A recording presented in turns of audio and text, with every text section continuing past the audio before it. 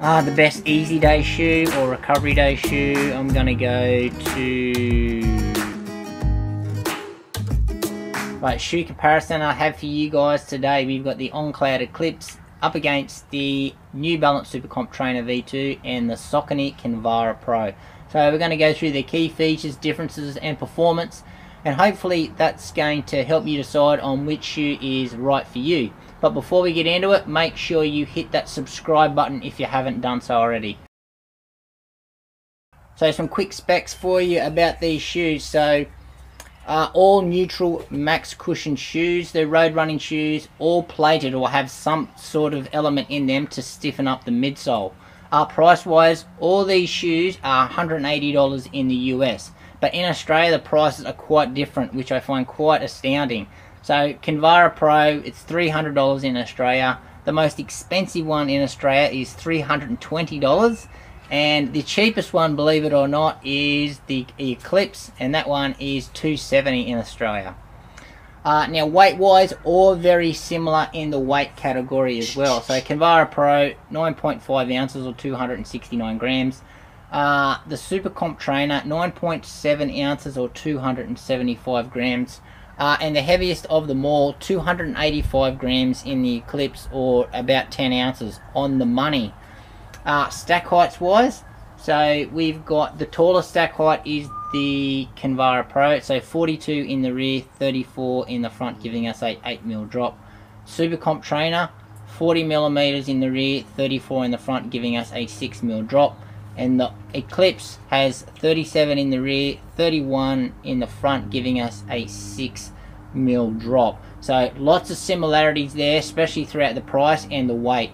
For me, the lightest feeling shoe on the foot is probably the Super Comp Trainer. So in our uppers here, three very feeling uppers.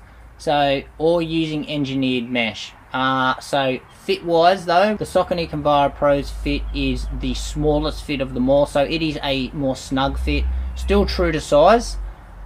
It's a little bit baggier, and this is a longer shoe in the Super Comp Trainer. I would still say true to size. It's a very roomy toe box, and it's quite lengthy. You could consider coming half a size down with this. The rest of the shoe is quite nice and compact. And then the biggest fitting shoe is certainly the Eclipse. So definitely consider coming half size down. We've got a wide toe box, except the shoe itself has just got lots of volume in it. Lockdown wise, so the Kinvara Pro has a excellent lockdown. I've had no issues with that one whatsoever. Not too bad in the Super Comp Trainer, so it has got a nice amount of padding there in the heel collar. That does a great job. It's just a bit loose in the forefoot, in the fit. And lockdown in the Eclipse, I've had a few issues with that. That's why you could probably consider coming a half size down if you don't have a voluminous foot like I don't. Stepping comfort of all shoes is actually quite nice. If I've got to give a winner here on the upper of all these shoes, I'm going to pick the Kinvara Pro. However, it's not the most breathable out of all three uppers, but I think it's the most comfortable and it's the best performing upper. And in our midsoles here, so all rocket geometry, however, all feel totally different. So they're using their Helion foam in the Eclipse. So the way their midsole works here, they've got these clouds, or these Cloudtech phase. These are the new shapes. These clouds obviously collapse as you run, and then you squish them down and then you pop off, and that's how this shoe provides its spring back or its energy return, and that's how it gets its cushion. And then you just roll through the foot strike on the top of the rocker there.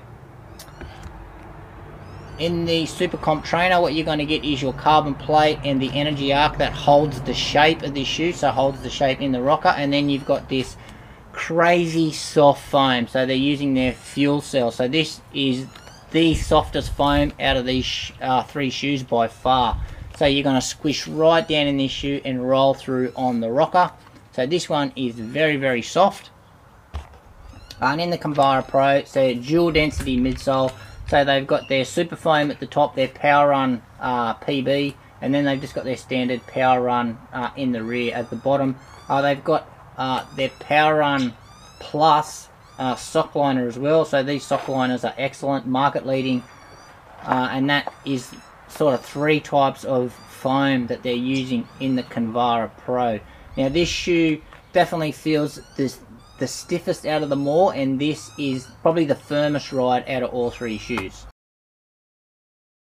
So the softest ride and the most rocked shoe is the Super Comp Trainer. So soft but so rocker. This rocker is in a great spot, and it's really nice to get the foot strike going. So sink right down and just roll through the foot strike. Very nice.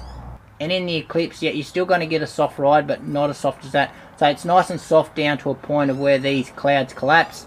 And then it sort of firms up, and then you sort of spring off to your next step. But yeah, it's not soft, squishy cloud-like. It's sort of sitting in the middle. It's still quite soft and nice, but definitely nothing as squishy as the Super Comp Trainer. And then this one, we've got quite a, I wouldn't say it's a smooth ride. So obviously no outsole rubber on this, but a very smooth ride, but quite firm. So you don't sink into this shoe at all. So you can't really feel much power run PB or much pop or energy return in this one. It's a really dull thud, and then the rocker at the front just sort of rolls you off the front. So the rocker in this one is more towards the front of the shoe, sort of the similar as it is in the Cloud Eclipse. You can feel the rocker more in the Kinvara Pro than what you can in the Eclipse, but the most rocket sensation is certainly the Super Comp Trainer.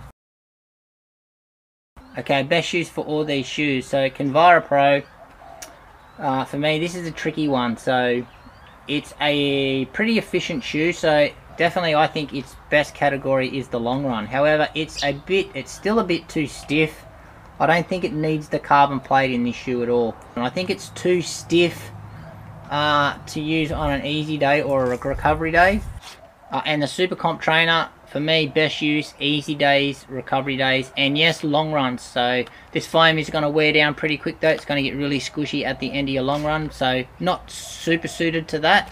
But for me, easy days, recovery days. And in the Eclipse, that last one, so yeah, this one for me, easy days, recovery days, and yeah, it's okay for your long run, as long as they're not too long.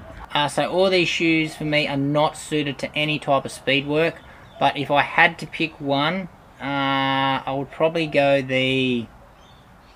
Oh, I can't pick one, so I just can't pick one. For me, they're all in the same category. They could probably go up to tempo pace, but that's about it. That's as quick as you're going to get to them. But none feel snappy or responsive enough to handle any type of speed work for me. The best long run shoe, again, yeah, I think I'm going to go the Kinvara Pro just. The best easy day shoe or recovery day shoe, I'm going to go to the Super Comp Trainer.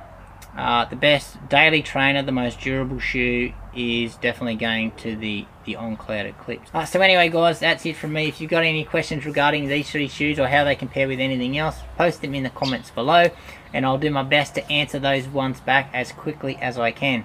So that's it. Make sure you give this video a like, subscribe to the channel, and we'll see you next time.